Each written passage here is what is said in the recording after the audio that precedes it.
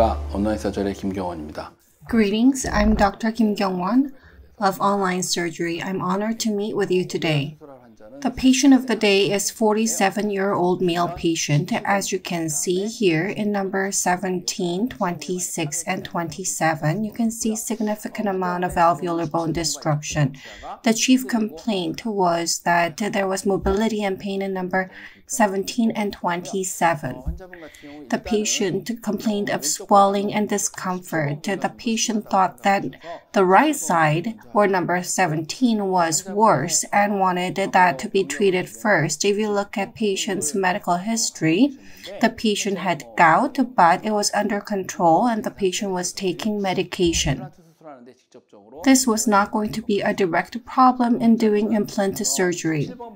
Extraction was done in number 17 first. If you look at intraoral standard, there is significant alveolar bone destruction. Socket preservation was performed. At the time, A-Oss particle bone and Oss guide collagen membrane were used for socket preservation.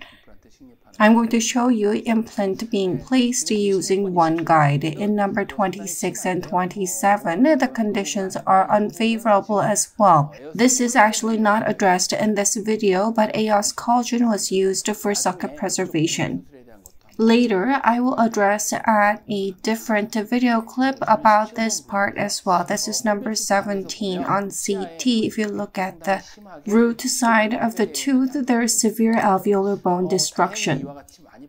Fortunately, despite significant bone destruction on the palatal side and buccal side, there were a bit of wall left. Extraction was performed along with a thorough curettage. Socket preservation using A-Oss particle bone was performed. Number 17 was extracted. Granulation tissue was thoroughly removed. A-Oss bone, which is a bovine bone, was used for grafting. Oss guide, the collagen membrane were used.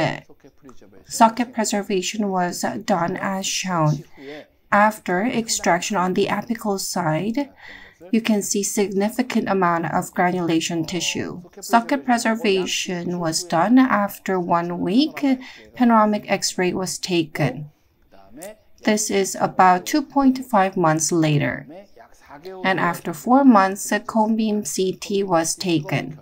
As a result, in the area where socket preservation was done, A-Oss bone has matured and healed, and up to the inferior margin of the sinus, there's about 8 millimeters. Without grafting sinus, 8.5 millimeter implant was assumed to be possible. One guide team was consulted, and after looking at surgical report, you could tell that the apex side of the implant was going to be in contact with the inferior margin of the sinus.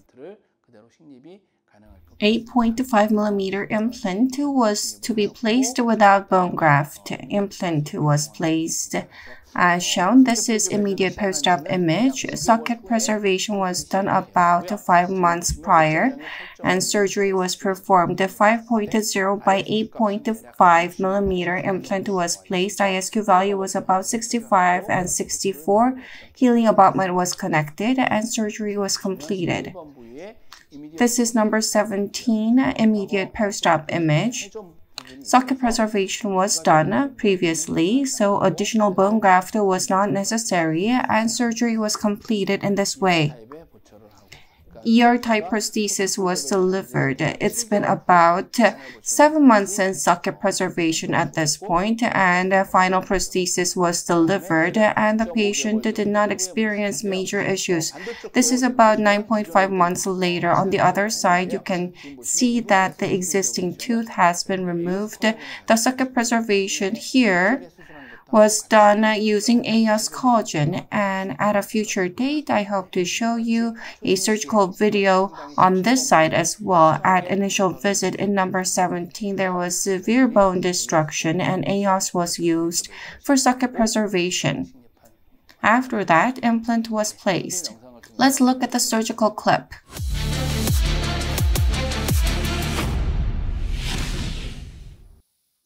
One guide will be used here, so template is adapted. Wide hole tissue punch is used, and gingiva is being removed here. It's not really visible, but it was removed as shown. Thorough removal of gingiva is done and confirmed.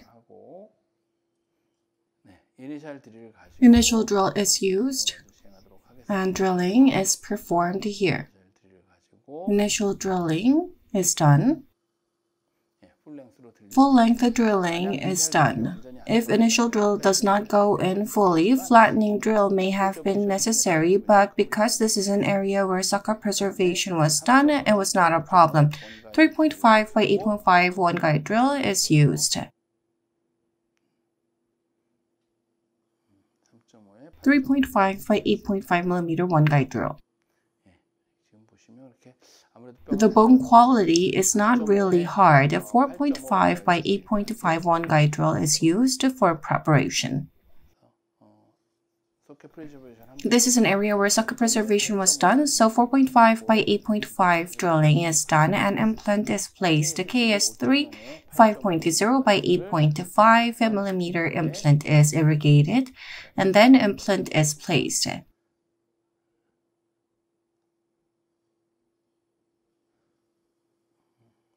The surgery itself is quite simple. Using one guide in number 17, implant is placed. With engine, it is placed about 80%. You can see that there's a fairly nice stability. Implant driver is used to get the final position.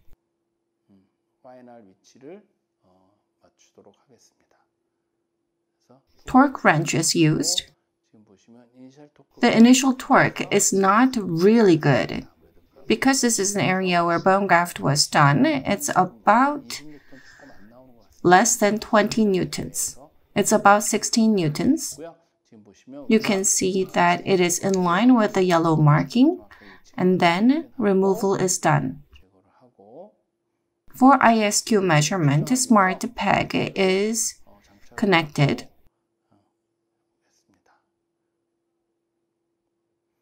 ISQ values are 64 and 65, so primary stability is not excellent.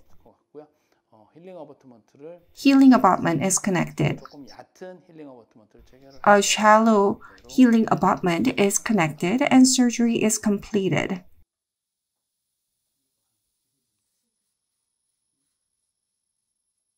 The surgery itself was not a problem because one guide was used in extraction socket. There was severe alveolar bone defect. However, there was still residual buccal wall, so using that in A-Oss particle bone, sucker preservation was done before implant placement.